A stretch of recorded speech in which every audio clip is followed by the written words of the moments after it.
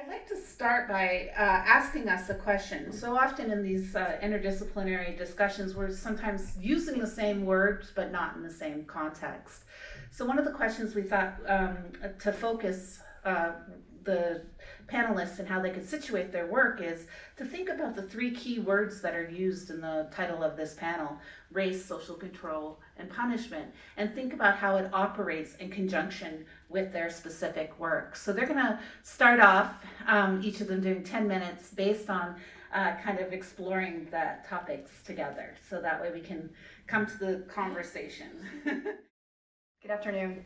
I'm Barbara Creel. I'm from the Pueblo of Jemez, and I want to start by thanking my ancestors and the people who went before me to bring me here today. Their wisdom and knowledge allows me to speak. And I also want to thank the people, the First Nations of this land, and respecting their place, and all of you that invited me to be here and who are here to listen today. I appreciate your time. Indigenous peoples' rights is something that doesn't get talked about enough. And the words race, social control, crime and punishment get applied broadly to people of color. And I share all of those concerns with those broad prospects, and uniquely with Indigenous peoples, especially with the right to counsel. These issues are near and dear to my heart as a Native woman. I've had family members who have been incarcerated, died in jail, people who have been killed at the hands of violence. But that's not what I want to talk about. I want to talk about the issues that social control has created and that history has created. There are so many negative statistics about Native people that we can look up now: the suicide rates, the incarceration rates, the health determinative factors that are negative. But that's not what defines us. What defines us is our resilience and our survival, and our ability to move forward and think about things differently.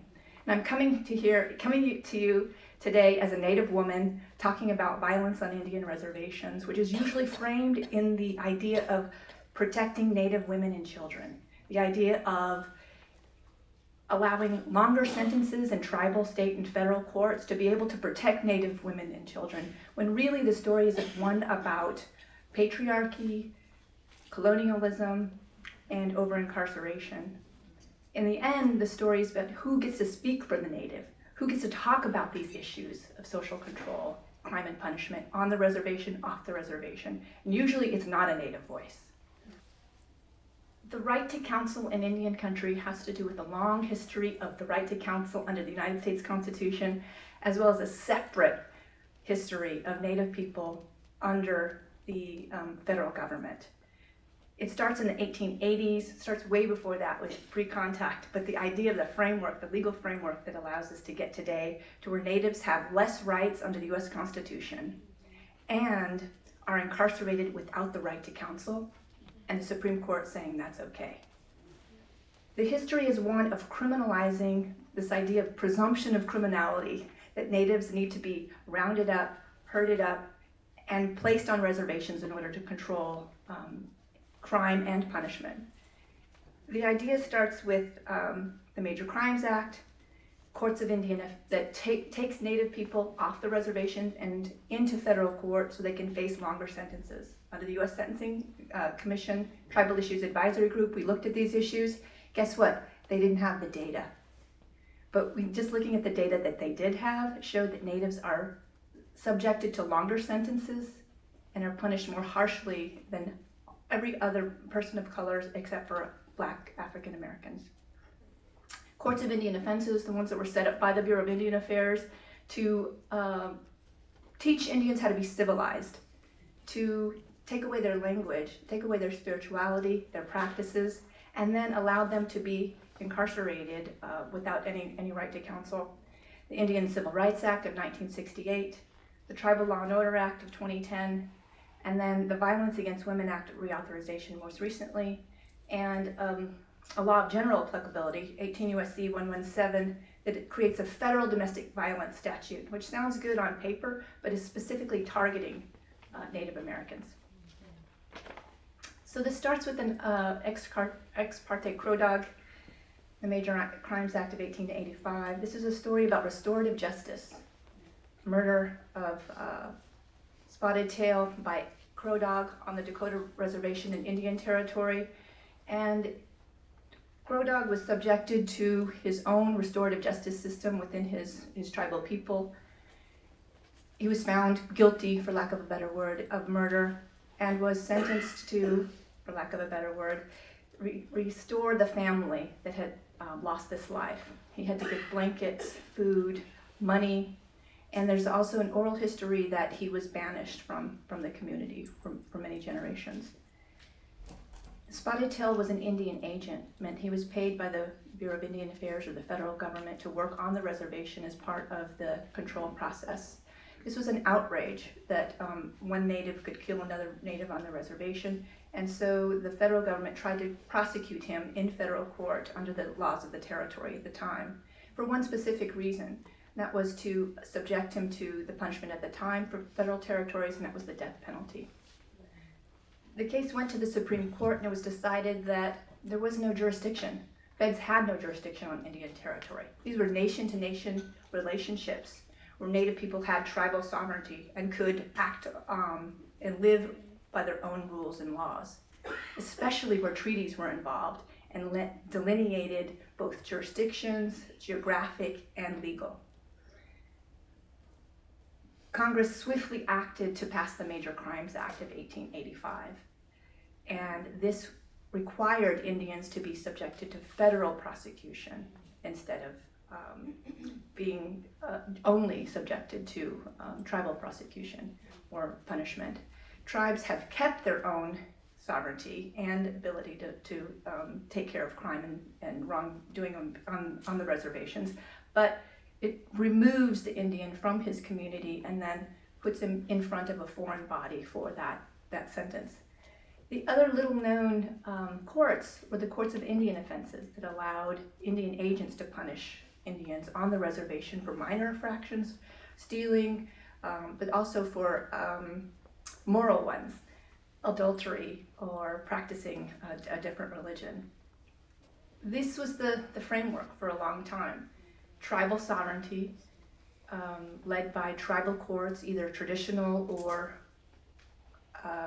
Western style, and then federal prosecution for the major crimes, the big crimes that you would think of: murder, rape, robbery, arson. And this really bothered Senator Sam Ervin in the civil rights era of 1960s. When he was looking at Indians' rights on and off the reservation, he was the sponsor of a bill called the Indian Civil Rights Act that subjected Native Americans to a separate statute like the Bill of Rights, because tribal sovereignty prevented the U.S. Constitution from applying on the reservation. It was one in which he was touted as being someone who was looking into civil rights of Native Americans, but really he was trying to deflect his own poor civil rights history in his own state of North Carolina. He didn't want to talk about Black civil rights and said, let's look at something else, let's go for here. In the end, it didn't do anything for Native rights with regard to off-reservation discrimination and punishment at the hands of white people in border towns and police violence that we hear about today. It only targeted tribal governments and allowed tribes to sentence their own people as long as they had followed the Bill of Rights.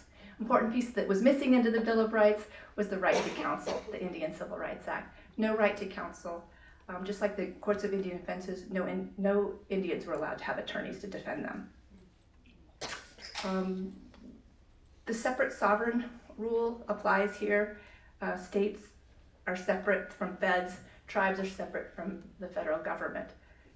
Indians are subjected to many more criminal punishments on and off the reservation because of this separation. Fast forward to 1978, where the Supreme Court said Indian tribal jurisdictions don't have the right to punish white people even when they commit crimes on the reservation. In this case, Justice Rehnquist invented a legal theory called implicit divestiture. It's something that didn't exist before and really doesn't exist now, except for the fact that he lied and cheated when he wrote his opinion to make this up. The Tribal Law and Order Act was one law that was celebrated as a way to comprehensively address crime and punishment on the reservation. It was a comprehensive bill that was tacked on to the Indian Arts and Crafts Act of 2010, but also included mandates for the Federal Bureau of Investigation, the DEA, the U.S. Attorney's Office, and on and on. It was one to address the rampant crime on reservations that has been documented by Amnesty International and the Denver Post series that showed that the FBI was investigating crime on the reservation, but the U.S. Attorney's Office were declining to prosecute in federal court under the Major Crimes Act. Even serious crimes like murder, about 65% of the time. So it left this huge gap, and the gap was filled by a federal statute that said tribes are allowed to sentence their people for longer. It didn't have anything to do with how you're going to address the treatment problems, the lack of education, poverty, job, economic development, things like that were creating the recipe for crime on the reservation. Again, it was celebrated as a victory, as was the Violence Against Women Act 2013, Indian provisions that said that Indian tribes could have jurisdiction over white people only in domestic violence cases and only if they had specific provisions for non-Indians, which included the right to counsel. All of the protections under the U.S. Constitution and the writ of habeas corpus. This leads me to my work under the United States versus Bryant. 18 U.S.C. 117 makes it a crime to have a federal domestic crime when you've had 2 priors, including one on the Indian reservation. This is a habitual offender statute, or it's posited to be, but actually it is a federal domestic violence crime that's been targeted for Indian reservations. The case went up before the Supreme Court this past year, and Justice Ginsburg, championing Native American women's rights, found that you could have a prior conviction, even if you didn't have an attorney, that would be valid for this federal domestic violence crime. So if you go before your own tribal courts and you don't have an attorney and you get convicted of domestic violence once, twice, your third strike, you can go to federal court and be subjected to sentences longer than if you committed serious bodily injury under the federal sentencing guidelines. This is Mr. Bryant, the subject of the case that went before the Supreme Court. I like to put a name to a face. This man had a long criminal history, and I won't say anything in defense of that.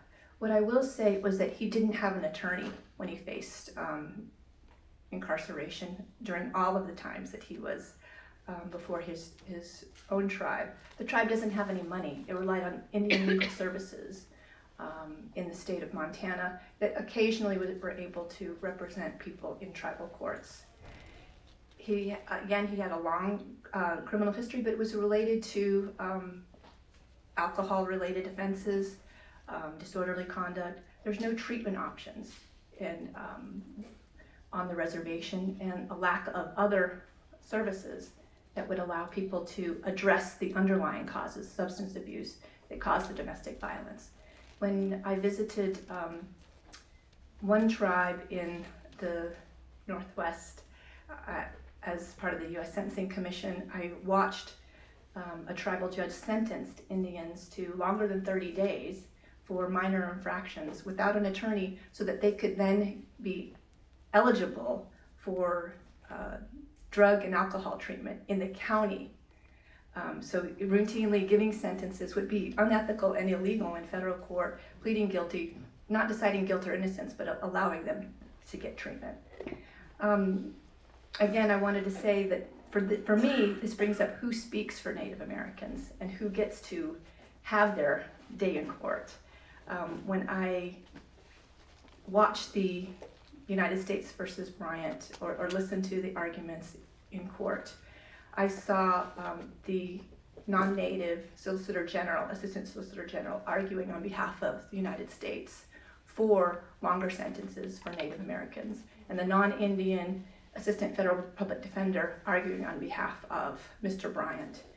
and talking about sovereignty and the rights of Indian people, and nowhere in there was any humanity. The idea that none of these people, either on the court or the Solicitor General's office, had visited an Indian tribe, had known what it's like to live in that neighborhood, what it's like to live in tribal communities. And yet they are arguing that they're protecting Native peoples by allowing longer sentences for Indians in the name of safety for these communities. And I appreciate your time, and I look forward to continuing this discussion.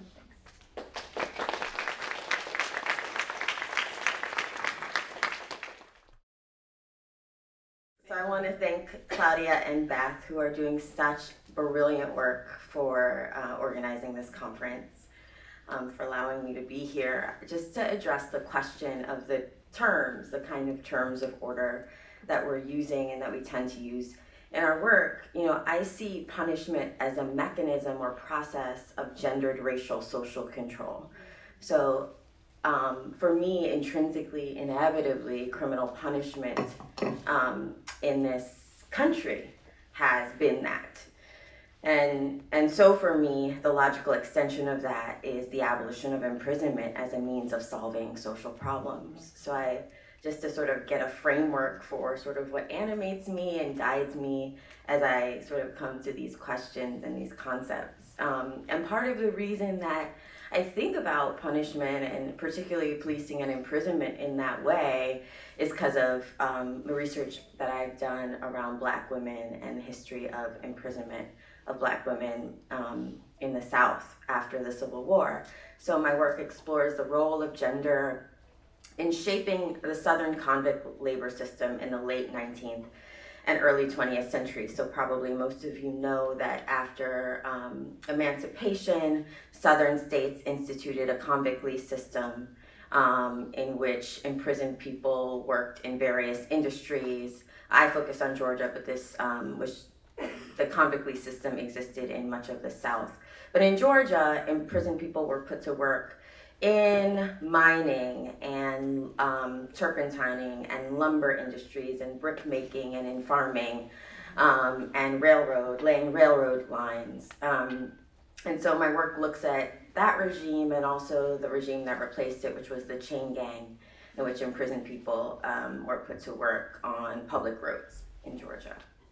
So my particular focus is on how carceral technologies of control were central to the proliferation of gendered racial orders. To put it another way, my argument is that the carceral state was, and I would say still is, a gendering and ungendering regime. So through the imposition of specific gendered rituals of prison violence, through criminalizing representations of Black women in the media, and through juridical discourse, the carceral regime produced and reproduced gendered understandings of who was and was not inside the category of human. So before being asked to participate in this conference, I hadn't thought about these processes as disabling ones, although disability was a key aspect of the experience of imprisoned Black women in this moment. But the Southern convict leasing and chain gang regimes were institutions of racial control that were premised upon ideas about gender, who was considered a woman and who was not. And it's interesting to think about this framework of the conference as damage and trauma, which are also not terms that I use in my work, but which may prove really helpful. Damage in particular. I'm interested in how we might see the production of the damaged body as a condition of possibility, as a necessary precondition for the production of a protected body and a protected body politic. So just to give an example from the sort of historical research that I do, I'll just give one example. In 1908, the state of Georgia passed a law, which was ostensibly a reform. It was hailed in Georgia as this massive victory in reform because it eliminated the convict lease system that I described earlier. So the system in which prisoners would work for private companies. And it replaced it with chain gangs in which prisoners worked for the state. on the county roads, which is interesting to think about today, right? So I think we need to be careful about certain reforms that we argue for, right? If we're too excited about sort of the elimination of private punishment, this is a historical example where it was replaced by an equally brutal, equally profitable public system, right, of labor extraction. So the law that established chain gangs began this way. State authorities may employ the chain gang not to exceed 12 months for any one or more of these punishments in the discretion of the judge, provided that nothing herein contained shall authorize the giving of control to private persons in such mechanical pursuits as will bring the products of their labor into competition with the products of free labor. This is the important part. If the convict be female, the judge may, in his discretion, sentence her to labor and confinement in the woman's prison of the state farm in lieu of a chain gang sentence, not to exceed 12 months. So the condition of possibility for creating this whole new system of punishments, the thing that was necessary was this exemption, was this notion that women, those considered women, would not have to labor on public roads from sunup to sundown under excruciating conditions, under the threat of whipping, with vulnerability to rampant disease and injury, that protection had to be there in order for the system to be instituted. So after this law took hold in 1908, only 4 white women were ever sentenced to the chain gang, compared with nearly 2,000 black women. And I guess the thing that resonates to me about this, in addition to the sort of suffering, disproportionate suffering and injury that it imposes, is the operation of the law and the operation of the criminal punishment system.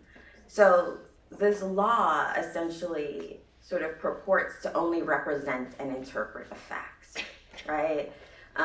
It represents sort of what the polity wanted. It represents a sort of moral ideal about who should and should not be put to work in hard labor, but actually it's productive. It produces truths that animate structures of social control. And so in exempting white women and imprisoning black women, the law produced a definition of womanhood, femaleness even, that was racially specific, i.e. white. And so just to think about the ways that law and technologies of punishment produce and construct the things we sort of take for granted. White feminine bodies in this historical context were the only class of people in society who were exempt from chain gang punishment. So black men, white men, black women were all put on a chain gang. And the chain gang system was, by definition, a system of body damage. It was atrocious. Death was ubiquitous. Brutality and illness were omnipresent. And private individuals and companies continued to benefit from the labor of prisoners because imprisoned people basically created the modern system of county roads in Georgia, including imprisoned women. The black female body, always already incorrigible, deviant, and dissolute, operates in this Western juridical imaginary as perpetually damaged and therefore utterly destroyable. In 1912, Hattie Johnson became one of the imprisoned women caught in the system of racial and gender-specific punishment. Convicted of larceny and sentenced to 12 months on the Wilkes County chain gang, her imprisonment did not serve its intended purpose. She was of very little use to the road building project because she took a debilitating fall almost immediately after she arrived on the chain gang. She explained as much in a letter to the prison commission that was both desperate and decisive.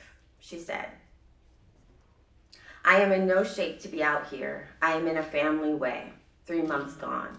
It is a shame for me to be out here with all of these men. It is 26 men, and if I get sick, no one knows what to do for me. Nothing but all men and me, one woman, and they carriage me out on the road every day like I was a man." In writing about Johnson, I conceptualized the letter as a recognition of how race and gender categories work together, about how Black women's exclusion from the category of woman. But in light of this conference, it made me think about Johnson as elaborating her condition and subjection to punishment as a gendered and racially specific disability, which is not to say that pregnancy is a disability. She's talking about being in a family way, being pregnant. But perhaps that pregnancy in the context of incarceration is disabling in the sense that it leaves imprisoned women vulnerable to medical trauma, and medical neglect is traumatizing. There's also something in Johnson's letter that reflects the racial and gendered hierarchies of bodies as a taxonomy of ability and disability, right? As an organization of fully able and disabled bodies. The idealization of white feminine bodies through the chain gang legislation and the judicial interpretation of it, judges had to decide every time someone came before them, right, every single time, that they were not going to send this person or that person to the chain gang. So this idealization of white feminine bodies positioned them as fragile and therefore unsuited for hard labor, but paradoxically also supremely able, the most able bodies in society, idealized as eminently human and therefore exempt from the threat of carceral violence. In this way, Hattie Johnson's conceptualization of her plight affirms Saidiya Hartman's assertion that white supremacy, quote, engendered Black femaleness as a condition of unredressed injury. If that's the case, carcerality is a regime that both consolidates political knowledge and imposes its brutal reality through the caging and violence.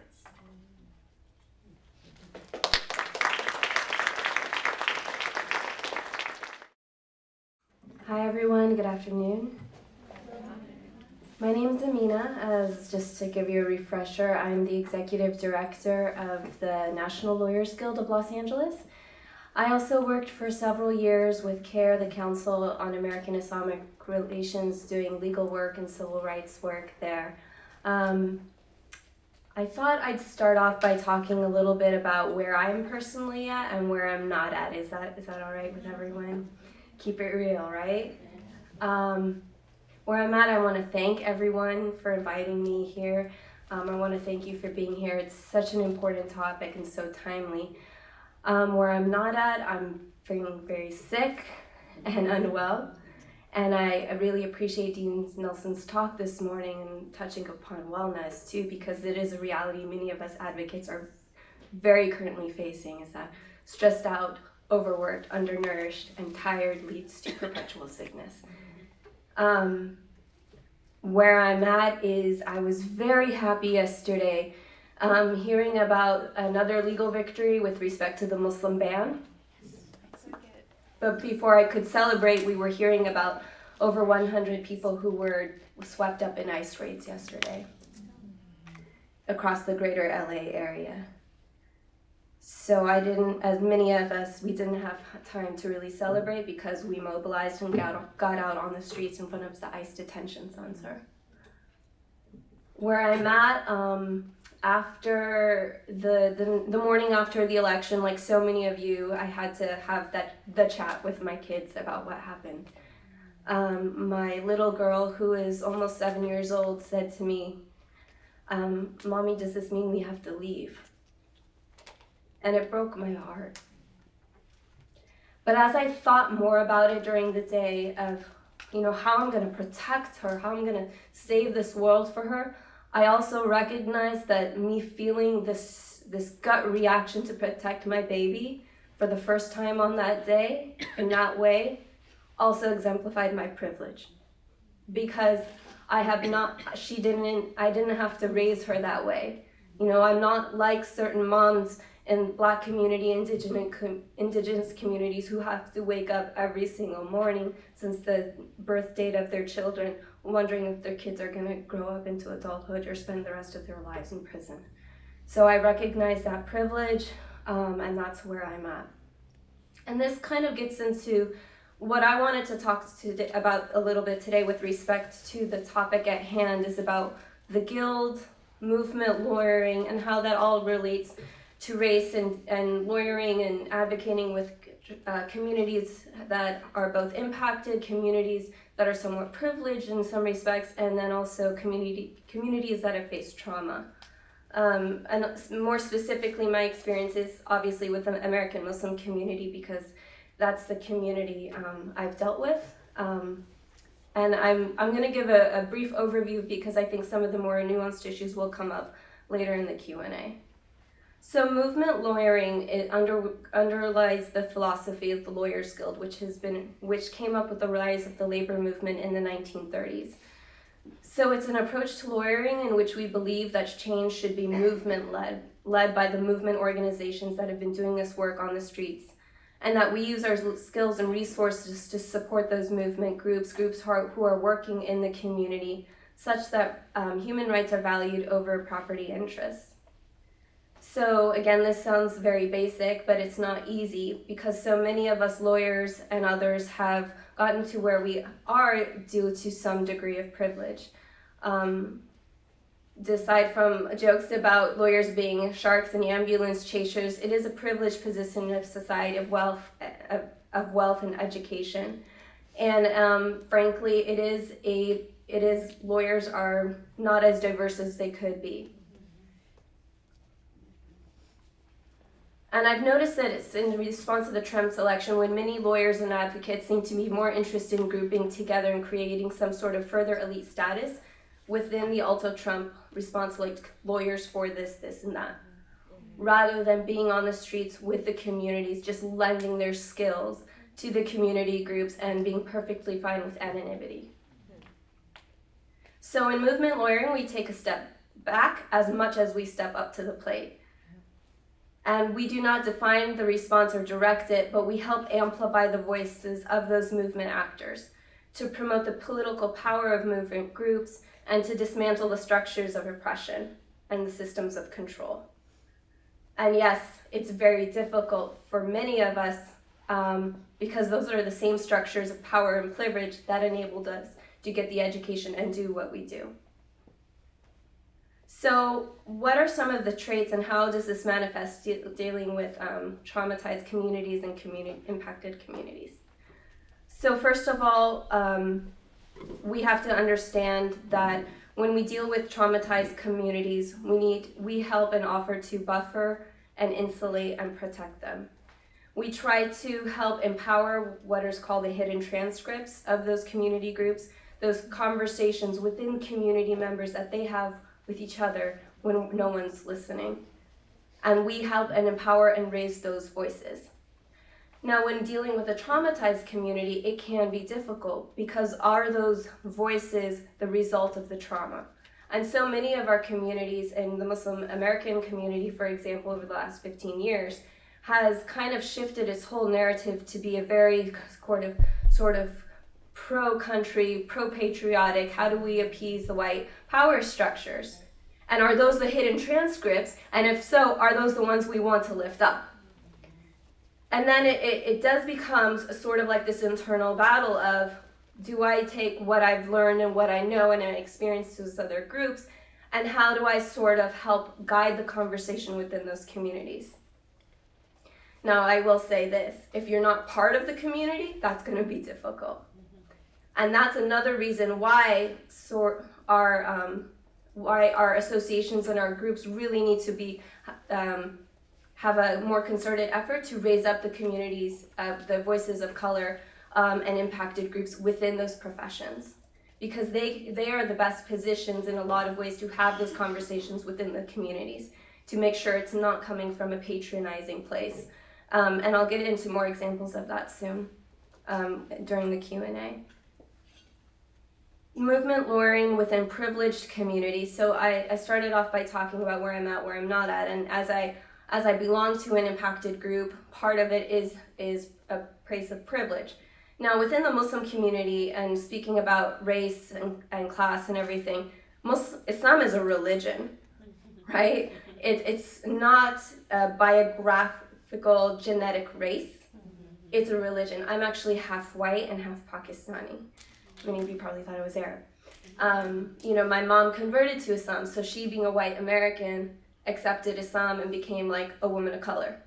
I grew up without a headscarf when I was, younger. When I was 14 and I passed because, I was white. Even I had a different name, different practices, but when I started wearing hijab, I am now part of a community of color. Although I always identified that way, I'm talking about in terms of how the broader society may perceive me. So Islam, being a religion, we have people belonging to multiple classes, right? All the way from, from someone who's homeless all the way to people who own these mansions. We have different races, we have different educational levels, and different relations to the state, right?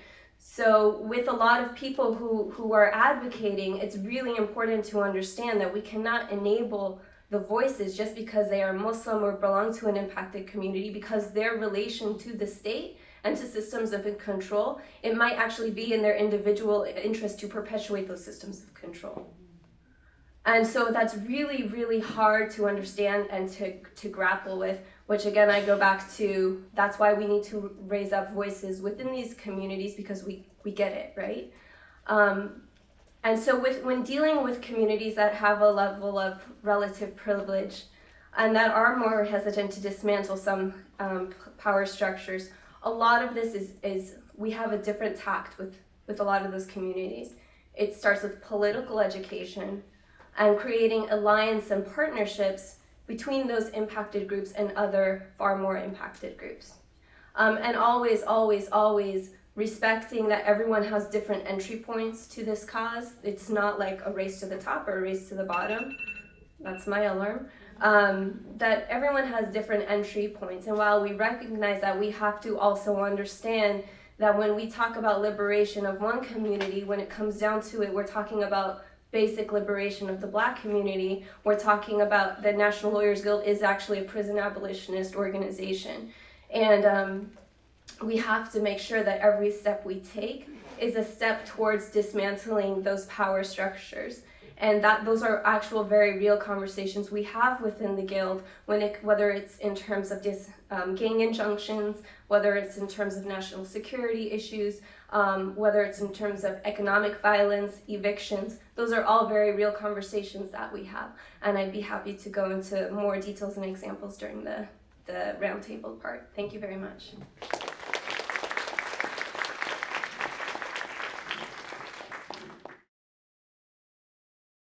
Hello, everybody. My name is Rachel Miracle, and I want to start off by saying just what an absolute treat it is to be here today with so many amazing women doing so much awesome work. It's a hard time for all of us, I think, and taking the time away from our work to be here and learn from each other feels like a real luxury, and it's really inspiring. So I'm a staff attorney at the Center for Constitutional Rights. CCR was founded in 1966 by lawyers who were doing support work for civil rights activists in the South. And it has existed ever since then, sort of doing national work. We're based in New York, but we litigate nationally and internationally. We bring impact litigation cases. So we bring sort of large cases, frequently class actions, but similar to the model of the National Lawyers Guild, we strive in all of those cases to work within the law where there is a community that is in action, where there are impacted individuals or activists or groups who are inviting lawyers into their struggle to use the law as one tool towards making social change. So we try to connect litigation to community struggle. I have been at CCR since 2002, since right after I graduated from law school. And I've actually been working on a series of cases that I'm going to talk about more during sort of the roundtable portion, but I want to start by talking a little bit about a case that has been going on since 2002. It was the very first thing I worked on when I got to CCR as a brand new lawyer, and it's now pending in the United States Supreme Court. So this is a case stemming from the post 9/11 immigration detentions, right? So I'm sure many of you remember right after 9/11, hundreds of Muslim, Arab, and South Asian men were sort of swept up off the streets. It happened across the country, but it was really sort of most focused in the New York and New Jersey area. And these are men that came to the attention of law enforcement primarily based on anonymous tips from citizens, right? So after 9/11, everyone's all terrified, and then they call in the FBI hotline with something like, my neighbor's Arab and he keeps strange hours and I think he might be a terrorist. And literally based on a tip like that, an INS, FBI, and NYPD officer would be dispatched to investigate the individual. If at the end of that interview it was determined that they were here in violation of the immigration law, so had overstayed a visa, working without a permit, they were arrested and held in connection to the terrorism investigation, held as suspected terrorists, simply because they fit the profile of the 9/11 hijackers, right? Certain religion from certain countries, and had violated the immigration law.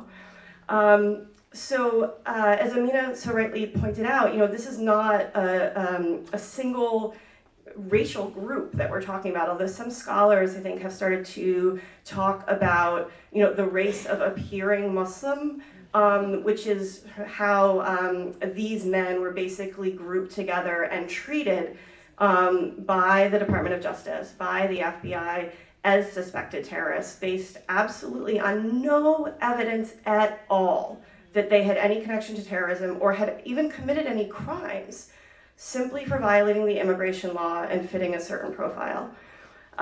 So CCR filed a lawsuit challenging the 9/11 detentions in 2002, and we are still litigating it.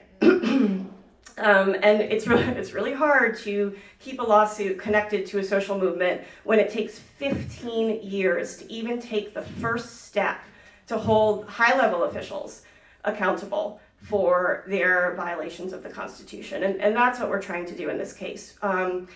After all the men were rounded up, many of them were held in the Metropolitan Detention Center in Brooklyn in solitary confinement and treated as terrorists. They were locked in their cells 23 to 24 hours a day. They were kept from practicing their religion. They were beaten, they were harassed, they were denied contact with the outside world until they were cleared affirmatively of any connection to terrorism by the FBI and the CIA, and then they were deported.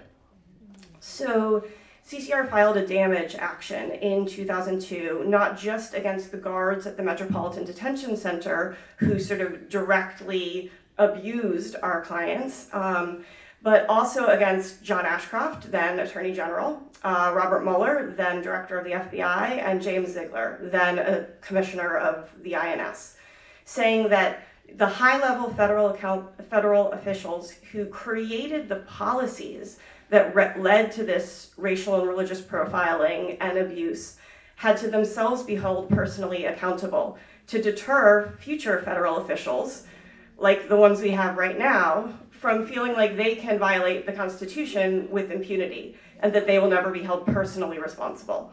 And that's actually the question that's before the Supreme Court right now. Can you bring a damage action against a high-level federal official who creates a policy to violate the Constitution, to violate clearly established constitutional law? Can you hold them personally accountable?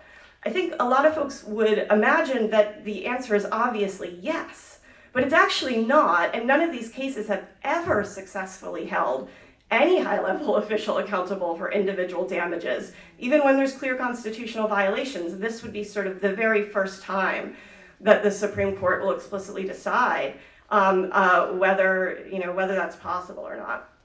And what first the Bush administration and then the Obama administration and now the Trump administration have argued is that when government officials create a policy that impacts national security and immigration, even if that policy violates equal protection, clearly established constitutional rights, you cannot hold the creators of that unconstitutional policy personally responsible for their actions. And the fundamental problem with that argument is that if we cannot hold these officials accountable, there is nothing to deter them from continuing to violate the law over and over again.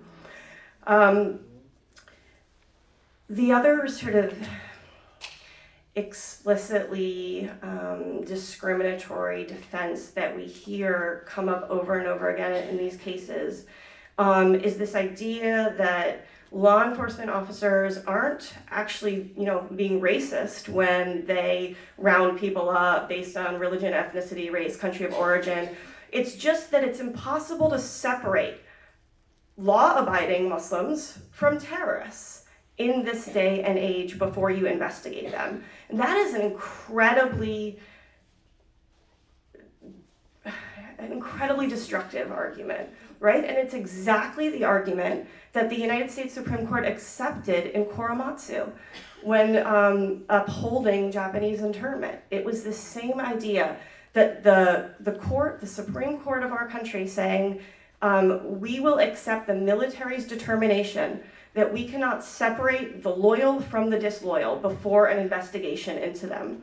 And that is the justification being offered today, not just by this new administration, but by the Obama administration and by the Bush administration before them. So that's kind of where we are right now at a sort of fundamental crossroads in terms of whether you can hold high-level officials accountable. And the Supreme Court will be deciding that in the next couple of months. And I hope to sort of talk more about sort of cases of this nature and the individual stories of the people who underwent these detentions and sort of are struggling in other areas as well as we move into the roundtable portion. Thank you. Each of you in your papers touch on health a little bit, but I want us to take a moment, given what Repair has been about in Claudia and Beth's excellent leadership in bringing a bunch of people into the conversations of disability from different disciplines. But, and I was hoping that we could take a minute and think about how health operates in your work. I mean, we touched on it in terms of lack of treatment for American Indians. Certainly Sarah touched on it in terms of punishment in relation to health. All of you have touched whether, the excessive abuse in jails and in incarceration and not being able to hold anybody accountable to those damages. It has been touched on by each of you, but if we could just take a minute to think about how these processes work, social control and punishment work in relation to health disparities, that would be great. I do think that it's the basic ideas that we heard this morning, that the stress of living in an economically depressed area, the lack of economic development, the lack of jobs, the lack of access to health care is one that comes up over and over again, that leads to both a hopelessness on and off the reservation, that then leads to this idea that natives are relegated to a particular place in the socioeconomic status, and then allows us to perpetuate those ideas ourselves. I think basic nutrition, poverty and nutrition are important in my communities. We're trying to address the moving away from traditional farming has led our communities to have no access to healthy foods. The lack of treatment is what I would keep saying over and over again, in addition to the poverty and nutrition ideas. We do have a case in the clinic now where we have an individual facing tribal court in a criminal prosecution, and he has a traumatic brain injury, and there aren't any services to get him evaluated to see if he's competent to stand trial in the ways that we think under the Sixth Amendment, under the U.S. Constitution. And so we're looking at litigating the ideas of when you don't have access to health care and the court doesn't have any money to order an evaluation, is that a per se violation of moving forward? Can we just say, dismiss this case because you can't prove that he's competent, or do we have to bear that burden of going out and finding money, $600, $800, $1,200 to do a classic psychological evaluation? I guess I would say that, is it working? Is it not working?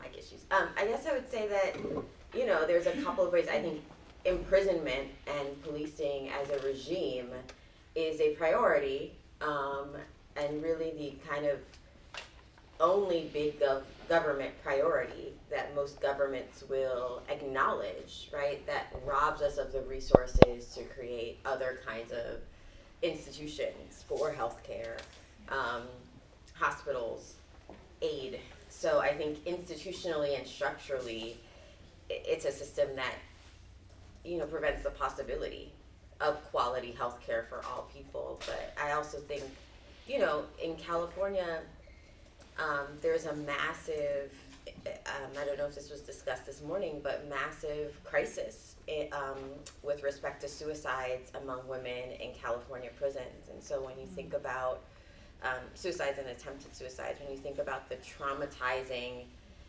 impact of just the condition of being imprisoned, you know, prisons as inherently violent and depriving of the resources for healthcare, you know, I think it's a crisis that we're sort of facing. And then just the last way to think about it, I think today, is the ways in which incarceration reinforces the kinds of regimes of precariousness and injury that women face in general. So the ways in which women are criminalized for acts of survival, right, and punished for acts of survival is another sort of, I guess, obvious way in which just imprisonment itself, but particularly, you know, the racial and gendered way in which criminal punishment plays out in this country, institutionalizes injury, right? It institutionalizes a lack of access to healthcare, you know, because, I mean, people are reticent to go to call for help, right? When that inaugurates a system of caging and prosecution, so.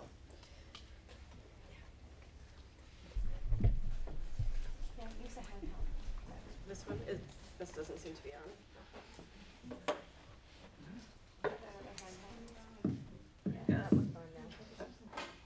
Hello? Yes. All right. Excellent. Thank Everybody you. use that one. Okay. So I want to switch gears a little bit and talk about CCR's case challenging prolonged solitary confinement at Pelican Bay Prison here in California.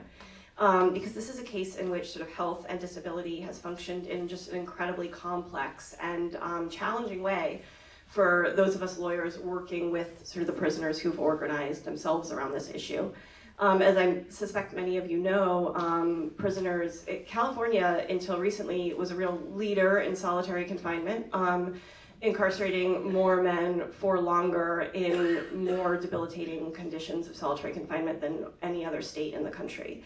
And based on absolutely not based on misconduct, sort of not based on violations in prison, but rather based on allegations of gang association. So once a prisoner was determined to be a gang affiliate, even if they had never broken a prison rule, they were placed in solitary confinement and would basically stay there for the rest of their sentence, many men for 10, 20, 30 years. So CCR got involved in this case after 2011, after some of the prisoners in solitary confinement organized themselves to have a series of hunger strikes to draw attention to solitary confinement as a human rights abuse. And that was sort of their language that they're using about looking at their treatment as a human rights abuse. We got involved in the case, but sort of immediately came up against the framework that the law uses in determining whether something is cruel and unusual punishment. And that had been previously only to recognize sort of solitary confinement as violating the Constitution when it leads to a diagnosable mental illness, right? When it literally drives someone crazy in a diagnosable way. And it does that very frequently. Social scientists and academics have studied the effects of solitary confinement. And for many, many individuals, it leads to really serious psychological and physical health repercussions. But others react differently, right? Others, what we see frequently is that individuals sort of just withdraw into themselves and experience something of a social death, right? That their only way to survive in that type of situation devoid of contact with other people for so long is to actually further self-isolate. And this is not sort of a damage that the law had recognized as amounting to a constitutional violation. So frequently when lawyers in the past had challenged solitary confinement, they had gone out to find plaintiffs who were the most obviously outwardly damaged, right? Who had developed hallucinations, attempted suicide, sort of other really obvious manifestations of harm. But the prisoners in Pelican Bay and across the state of California wanted to make the point that solitary confinement violates the Constitution for every human being who is subjected to it, no matter what, sort of your own personal physical or emotional reaction to it is, no matter what way you choose to cope with it. And they organized themselves and sort of organized our lawsuit in a way to continually try to make that point. Under their leadership and sort of working with a series of experts, sort of psychological experts, physical health doctors, social scientists who study sort of the importance of touch and social interaction for all human beings. I think we were able to present to California an incredibly compelling case about just how damaging, as well as counterproductive, solitary confinement is, and the fact that that courts cannot allow human beings to be treated in this way. And we actually settled the case last year in what I think was an incredibly successful settlement. And so far throughout this whole year, hundreds of men have now been released from solitary confinement in California and sent to the general population in California prisons. But that brings us to sort of an even more, which is, so that's what they're fighting for, right? And that's what we're fighting for them. But then where are they actually released to? They're released to maximum security California prisons, which even when they're not explicitly solitary confinement, involve incredibly little out of cell time, little programming, little mental health support, and the mental health support that there is incredibly sort of, unappealing to the prisoners who have been sort of psychologically and physically abused by the prison system for so long that then are you going to sort of turn to your abuser for help? So now we're in a situation where post-legal victory and post-organizing victory, the individuals who organize this movement have been diffused throughout the prison system, making their continued organizing so much more difficult.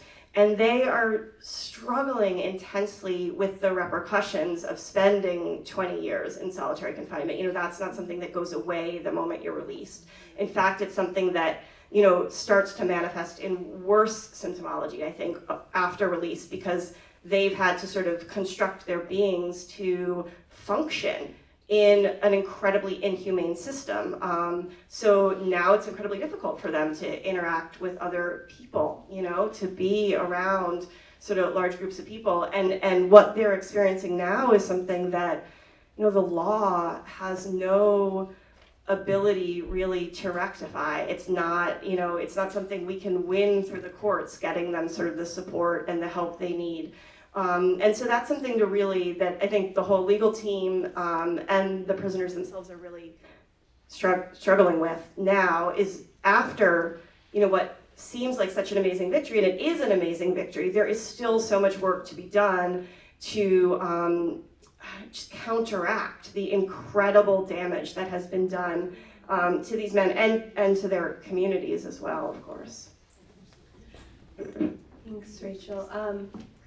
I think what I would want to touch upon is mental health issues and how it relates to the criminalization and national security framework within the American Muslim community. The first way I've seen this manifest is that surveillance and discrimination being a sort of trigger for what might be underlying predispositions for mental health issues. So for example, I had a woman who was coming in complaining of employment discrimination. She was facing employment discrimination at work. Now every email she read, everything she saw was this conspiracy within her employment to try and attack her. I had another woman, and many cases of people who fear government surveillance. So it could start with like an FBI visit, which we called, they call threat assessments, which we call phishing expeditions, and knock at the door. Now all of a sudden the person is seeing helicopters follow them. I had one case once of a woman insisting that she was being followed, her car was being followed, helicopters were following her. And when I tried to explain, again, I'm not a mental health expert, so this was a learning experience for me, that they don't need helicopters, they have drones to surveil everyone, and they don't have the resources to have a helicopter. Now all of a sudden she's seeing drones following her. And it was a very unfortunate incident, but when we would get cases like that, we would always tell the person, you can't tell somebody who's suffering from paranoid schizophrenia, go see a doctor, because now you're part of the conspiracy. So we would say things like, this must be very stressful for you. There's an imam/therapist, why don't you go speak to them? So now there's that sort of weight now on people within these religious institutions to now be mental health professionals. And that's why we need more people trained as professional mental health professionals rather than just people who might pose as it. We've seen a lot of the FBI targeting people with mental health issues. In fact, many of the counterterrorism operations by the FBI over the last 15 years have targeted specifically people, young Muslim men who exhibit mental health issues. So what they would do is have an agent provocateur/informant approach that person and try to befriend them, try to make them feel like they're coming out of the social isolation that they might have ever otherwise felt. And all of a sudden, this poor young man is now at the center of a counterterrorism plot, and now now goes through a criminal trial and is in prison and faces many of the conditions of confinement that Rachel spoke about.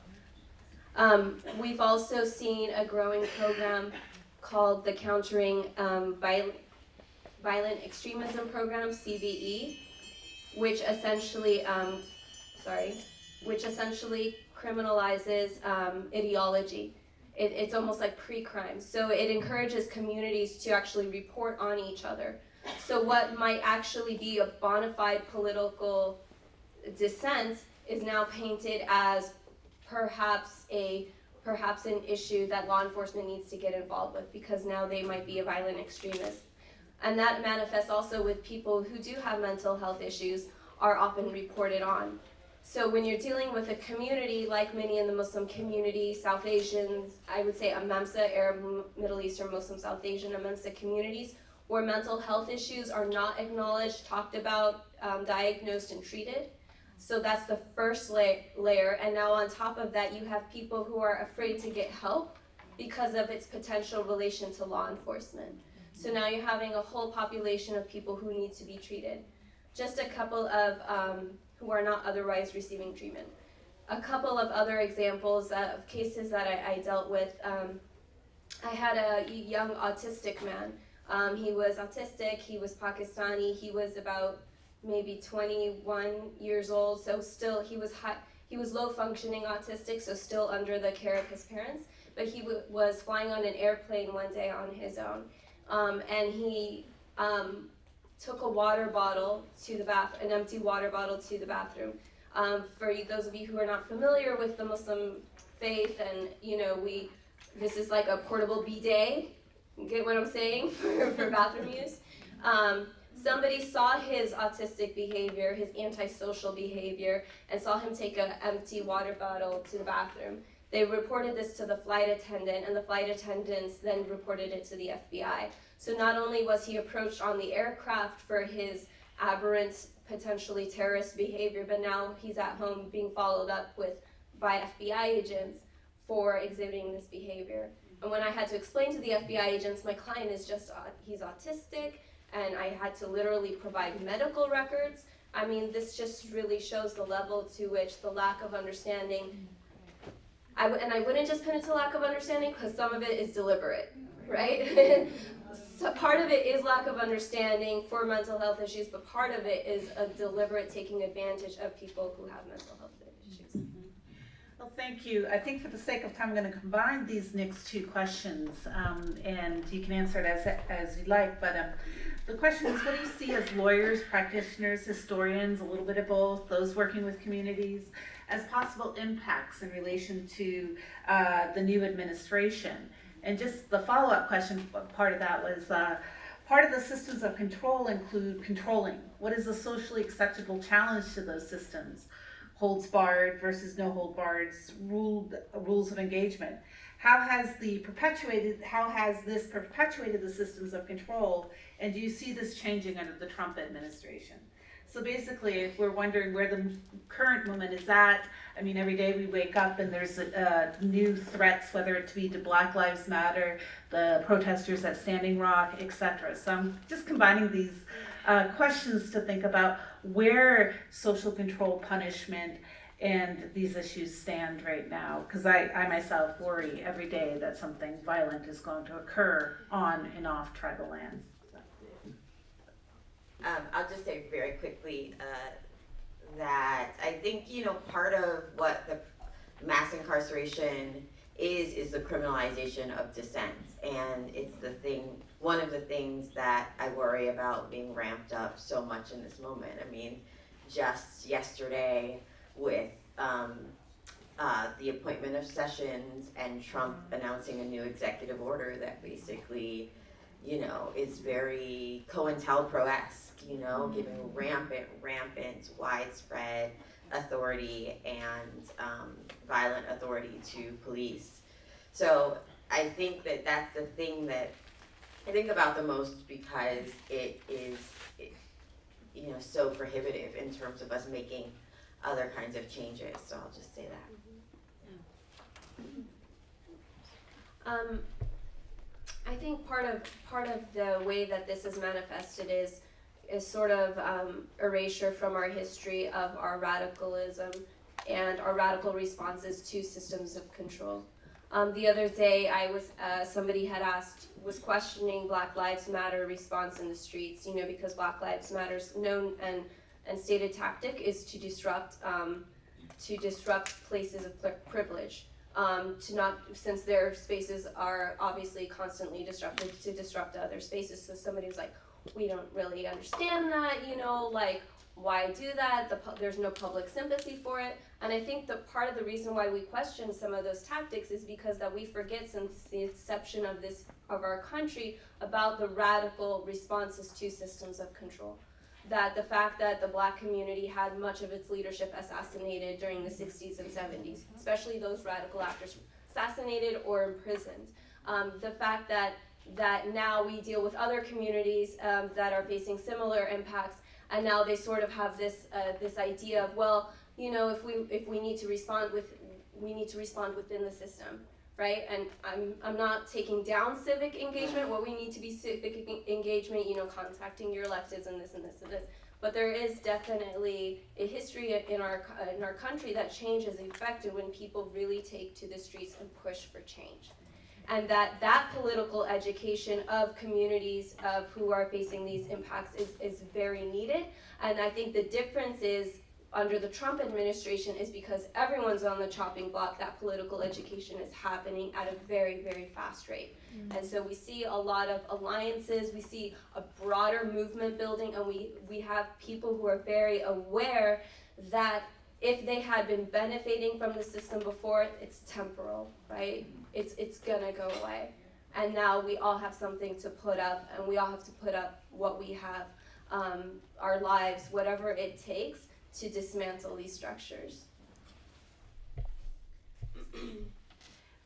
So, I think sometimes as lawyers who work in the injustice system, we have to struggle not to internalize sort of some of the rules of engagement that we are supposed to live with, and that's a really hard thing to do, right? Because we function in that system. So one of the things that we sort of feel in the Pelican Bay case that was so important was to ensure that because we function in that system, and because we're not living what it's like to be incarcerated here in California, that we can't actually, as lawyers, be as radical as we need to be. And that means the people who can be that radical need to have a seat at the table, and what we can do as lawyers is facilitate them getting that seat at the table, right? So I think CDCR, California Department of Corrections, is used to lawyers challenging prison conditions, and they know how to respond to that. What is more sort of fundamentally challenging to them, and I think more fundamental, is to actually create a space for prisoners to speak directly to the people who run the prison system, to directly explain to them what they're experiencing, and to have a role in creating a remedy. So one of the pieces of the settlement that I think the whole legal team and sort of the group of plaintiffs are proudest of is that our monitoring of the settlement includes an explicit role for the prisoners to be involved in monitoring and to speak directly to department officials about how they are finding the implementation of the settlement and all the many problems with it that they're experiencing. And that's something that has been really a learning curve for the representatives, the prisoner representatives, and California as well, who I think they thought initially what it meant for prisoners to sort of have a meeting with them once a year is that they were gonna, get on the phone and be like, so this is what we're doing to monitor your settlement. Now you're gonna listen to us for half an hour while we talk to you about what we're doing to implement your settlement. And of course the prisoners thought that that was ridiculous. They have to listen to them all the time in prison. Why would they argue for a term in their settlement to just create another opportunity where they have to listen to prison officials, right? And they said, no, we're gonna talk first and we're gonna set the agenda and you're gonna listen to us. And if you wanna give us a report about the settlement, you can give us a written report. We don't need to listen to you, talk about it. So I think that's sort of that challenge to sort of what institutions and systems expect as the rules of engagement is really important to keep moving on. And then I want to say one sort of optimistic thing about the current regime, and that's that it's so just batshit crazy that that people are starting to understand the stakes a little bit more, And I think that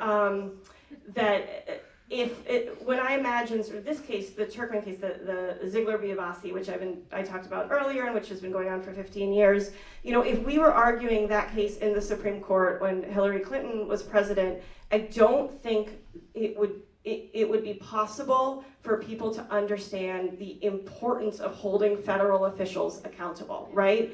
And now people understand that, and that's really key, right? Like after 9/11, there was some really intense repression going on, but we didn't see the same kind of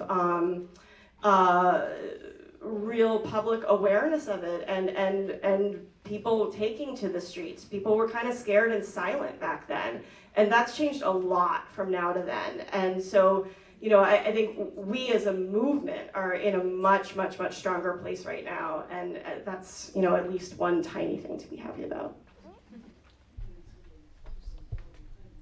Thank you. This is really highly personal for me as a Native person and as an attorney, because in Native communities, you don't stand up and talk to the powers that be, which are usually your elders. You know your role in the community and you know your purpose. And a defender is a particular role in a community. It doesn't mean legal advocacy in the same way that we think of it. And so what Native communities, one of the reasons I want to go through all the history with you is that what Native communities have done is legitimize the Western adversary system and bring it over into their communities in order to be recognized as real courts or real governments. And that has supplanted the idea of Native restorative justice. So as an attorney in my own community, if I'm standing up for one of my community members, I'm challenging their sovereignty of my own tribe. And other people see me as someone who is challenging sovereignty. The way that this has all been set out for us as Native people is that sovereign governments get to make decisions and Native people get to follow them. And that has come down from on high, from the federal overlay that we have. And that Native peoples have accepted that. And so when I try to talk about these issues in Native communities, it's already really uncomfortable to talk about challenging the norms suing a tribe in federal court. You're going outside and asking an outsider to look at what's going on inside. So this is really a vulnerable position for me. But I'm using the opportunity that Rachel was talking about, that we can look at our tribal courts and say, look at the importance of the judiciary. If we're going to mirror the Western style of courts, let's look at the importance of having a neutral, impartial decision maker review some of the actions of the government and decide whether these are purposeful or harmful, constitutional or legitimate, whether that's helping our community or not. And so that's one of the things that I have to deal with personally, is dealing with this idea that I'm somehow challenging sovereignty by doing work on behalf of individuals, again, vis-a-vis their community. The other thing that I have issue with is, my daughter and I talk about this a lot. You hear people that are standing up for refugees and immigrants and saying, we're a nation of immigrants, we're a nation of immigrants. And that we have to like take that all apart, right? And say, yes, we're standing up for that too, but not everyone is an immigrant, right? Some of us were here and were imposed upon that by these others that came after us, and then now are making those decisions. And so it's a little bit of spins me out a little bit sometimes. Definitely preaching core values of American idealism is really important, and I believe in the Constitution and want to uphold it. But from a Native perspective, having other people say we're a nation of immigrants is really interesting. I made a sign recently said, the head of the asterisk, not all of us. Some were here through slavery, some are here, already here. My daughter said it was way too academic, which gets me to the next question. What are some of the challenges and opportunities in organizing, mobilizing, or representing communities that have survived historic or more recent systems of mass incarceration or other systems of control? And while we're talking about this, I know we have 3 lawyers and Sarah on the panel, but I'm not answering. Organizing, mobilizing? Yeah, but what are some ways outside of the law even, or how can the law and grassroots mobilizing and organizing work to inform each other, to get us to different sorts of places, right? Maybe I'll just start by talking a little bit about some of the challenges. Just that I think one of our goals at CCR is to always make sure that sort of human stories are going to be told, and that through a lawsuit could sort of help the public understand that people who are abused, who are exposed to trauma, are human beings, and that when they can't, perhaps because they're in prison or maybe they're at Guantanamo Bay, or sort of when they can't tell their story directly, we want to try to tell their story and make sure it's a human story. But on the other hand, sometimes when people have been exposed to trauma, have undergone a really difficult situation in incarceration or other abuse, talking about what has happened to them is actually sort of a re-traumatizing experience and is not what they need, right? And lawyers generally don't know sort of how to pick up on those cues, or how to even sort of like confront the question, is my advocating for you, is my forcing you to talk about what happened to you a good thing for you or a bad thing for you, right? And there's no answer there, because it's going to be different for different people, and sometimes it's a good thing and sometimes it's a bad thing. And so I guess the only piece of advice I'd share on that is to recognize that it could go either way, that someone's not always going to enjoy or be helped by the experience of having the opportunity to tell you their story, right? Sometimes that's actually going to be a problem. And so we just had this, something that to me, I experienced it as an amazing event. When during the 9/11 detentions, 2 of my clients were brothers, and they were held at different floors of the prison, the Metropolitan Detention Center, and the guards let them write letters back and forth to each other over the 6 months that they were detained separately. And the letters are beautiful. And recently we partnered with WNYC in New York and the Public Theater to do sort of a dramatic reading of their letters, which was amazing and so moving for me to experience. And I don't know yet if it was a good experience for the brothers themselves, who had tried to get visas to come back to the country to watch the Supreme Court argument and to be present at that event, and were denied visas and treated very rudely when they went in for their visa interview. And then, you know, couldn't be there and watched sort of, you know, online this performance of their letters and their pain.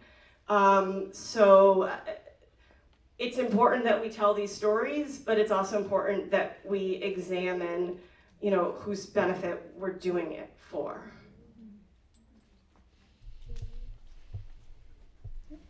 We can also move to the next question and complicate some things here too, and think about how we might address issues in our communities without adding to misconceptions, producing more harm, or erasing the strengths and beauty of Indigenous communities and communities of Keller Holt.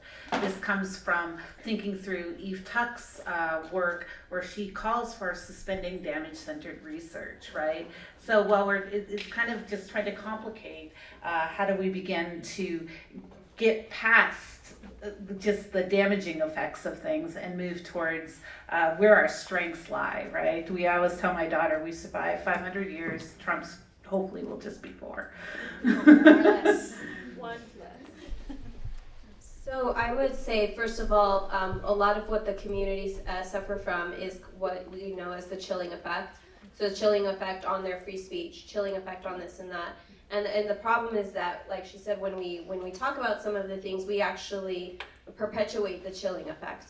Even a simple Know Your Rights workshop can enhance the chilling effect, because people are like, wow, this could happen, this can happen.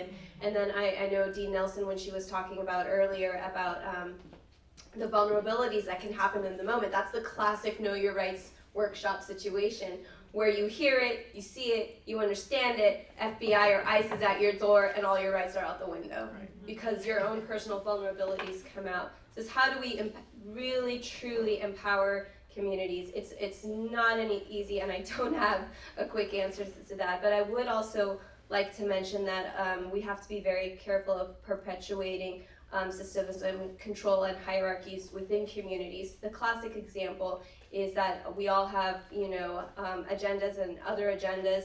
For example, many of us are women doing this work, and so when we get into a lot of these communities, how do we work within the power structures without also enabling a known male hierarchy that dominates our communities? But then also, when we're trying to dismantle that, are we doing that from a proper place, or have we bought into first world feminism?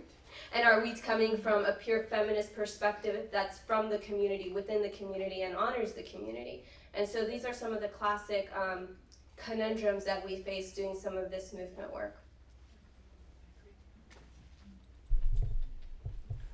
I'll just be really quick. I mean, I think one of the things that worries me in this moment is, although there is such an incredibly rich Black radical tradition of organizing, there is also a really, I think, equally persistent Black tradition of organizing from the perspective of a masculinist subject. So, I mean, when really was the last time we had a mass mobilization around a Black woman or a woman of color who was harmed, right, by the police, or around gendered regimes of imprisonment? So I do think that, like, in this moment, it's an opportunity for us to do something different, particularly given all of the tremendous organizing by women of color happening in this moment. Thank you for that. And I do subscribe to that position, where we shouldn't be looking at this from a deficit model, especially for Native communities, but from a strength model. And I had a personal experience with this as a clinical law teacher. I found an article about Native American education and communities, and assigned it for reading for discussion with my class, and my students were not responsive to it. The article started out with all the negative statistics that I mentioned before, and they said that's not who we are. And there's a little bit of a tension there, because we are people who grew up on the reservation with very little, and so can identify with some of those statistics, either in our family or in our personal lives or people that we know or we work with, but at the same time, that's not who we are. We are so much more than that, and to just be defined by all the negative aspects of a community is not just demoralizing, but is damaging. And so I like to think about all of the beautiful, healthy Indian families that I know that don't get in front of the federal criminal justice system because they're working positively. And when I was a federal defender, we didn't always see those communities, and the people that I was working with began to stereotype the Native community, and they were helping them, but they were still seeing them as these damaged people. And so that's one thing that we can keep doing, is talking about the positive things that we know about the Standing Rock Sioux and the Navajo and the Pueblo of Jemez, and keep saying that over and over again, because Natives are here, and they are doing brilliant, beautiful work, and we're not just a statistic that you see on a negative chart. Thank you. Well, I'd like to thank you all for coming. Thank you.